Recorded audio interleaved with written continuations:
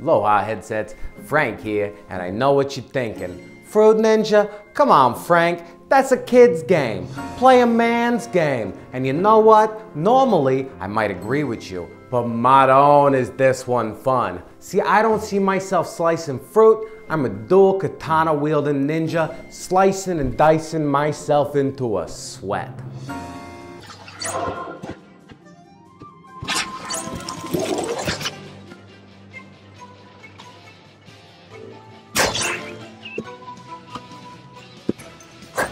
The first time I heard about this game was 2 days before release. It was just a little blurb on the addition of VR trophies for Fruit Ninja on PSN, but I knew that at least that meant a game was in the works. Then, to my surprise, the day I report about its existence, it magically appears in the PlayStation Store. I had a buddy from Italy that stayed with me, and all he did the entire time was play Fruit Ninja. I played a couple times, but I never really got hooked.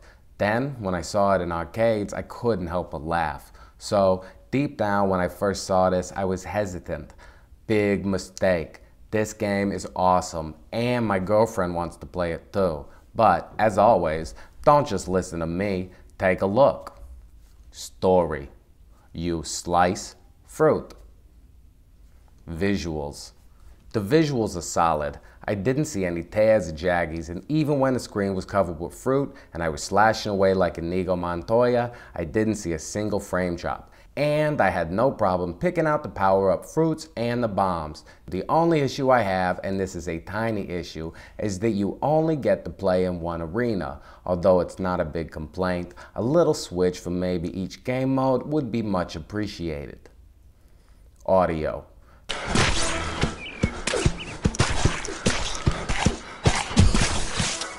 The sound works, but a little more music could help. There are mostly just sound effects, and honestly that's all you need, but at times you do notice a certain sense of silence that I normally don't see in most games. Gameplay. The gameplay is what will sell you on this game and keep you coming back time and time again. Let me start this off by saying make sure you read the instructions when setting up your in-game height and arm length. I skipped past it, big mistake, and it took me 2 rounds to figure out how to press both move buttons and both triggers to pull up the options menu. But after I got everything set, worked perfectly. You don't need to press any buttons or hold any triggers. Just slice till your heart's content. And yes, it works wonderfully. The game offers 4 different modes of play, and although at the heart of each one you slice fruit, they differ enough in my opinion to satisfy my urges to slice. First up is classic mode. Slice away to your heart's content, but hit a bomb or miss 3 fruit and it's game over. I love this mode and love that you can just tap the bombs out of the way. Too much fun. Next up is arcade mode, which is my personal favorite. In this one you get 60 seconds to slice and shish kebab as many fruits as you can.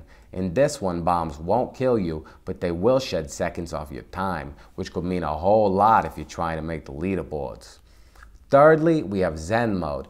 This one's great too, much more combo focused. You get 1.5 minutes to score as many points as you can. But don't forget about the great power-ups like the banana that can freeze fruit or the peach that nets you initial time. And don't worry, no bombs in this round. Just relax and try to line up as many fruit as you can and slice away. Last but not least, we have survival mode. This one is much different than all the rest. Instead of fruit just popping up in front of you, little robots fly around and shoot it at you. Starts with one, but soon another starts flying around. This is easily the most difficult mode, but it makes you want to get better. The game has no sympathy for your 3 lives, and even missing 1 fruit that flies at you will count as an X. Get 3 of those, and you guessed it, game over. Although it's challenging, this mode had me hitting retry over and over, and wow, are the load times great.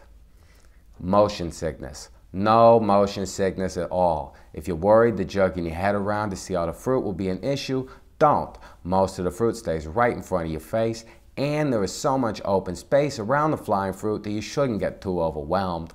I was lightheaded after playing, but not at all from the motion sickness. This game is a workout. Drift. No drift at all, and even if there was, I didn't notice it. Not only that, but tracking on the Move controllers was amazing as well. Honestly, seeing my cuts and fruit exactly where I wanted to slice really inspires a lot more confidence in the position of my PlayStation Move controllers. Value. A, 15 bucks is a little steep, but the gameplay is really amazing. The controls are solid, and all the modes differ enough to call them different modes. If you have the money lying around and you've always wanted to try out your ninja skills, then you should definitely take a slice out of this pie. Verdict. This was a wonderful surprise in my quest to play and review every PlayStation VR game. If you ever like the mobile version, you're going to be in heaven. And if you're like me and never really played it that much, I think you're going to be pleasantly surprised.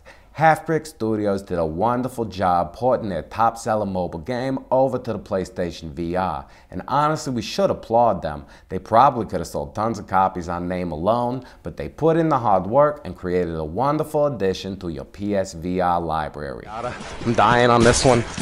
Your channel is great, Frank. Thank you so much. I'm here for you. If you guys haven't noticed, with all the giveaways and all the reviews and all the videos, it is here for you guys. Well, that's it for this one. Are you having fruit salad for dinner? Are you going shopping? Or are you just gonna say forget about it? Let me know in the comments.